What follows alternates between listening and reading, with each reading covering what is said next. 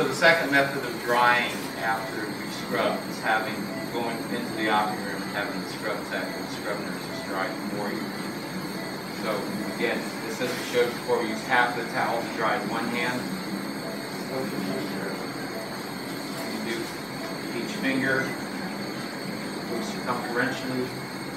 You get to the elbow, you transfer the other half to your other hand, and then you dry the other fingers.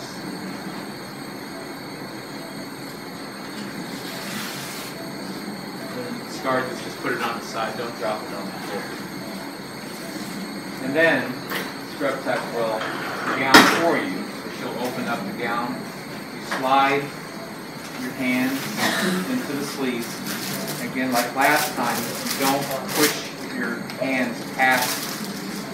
Actually, this time you can push your hands out so you can open up your fingers for the gloves, and they'll open up the glove for you. And you want to go in slowly so you can get your fingers into the holes. And she'll pull the glove up this area here. Then you take your other hand, you pull the sleeve up.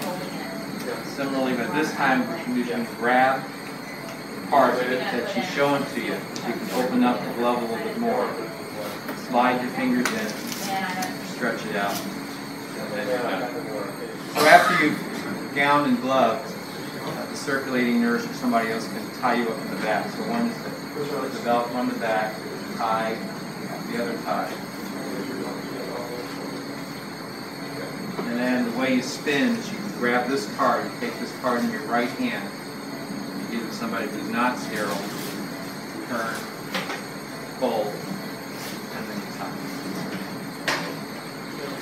Now you're ready to operate.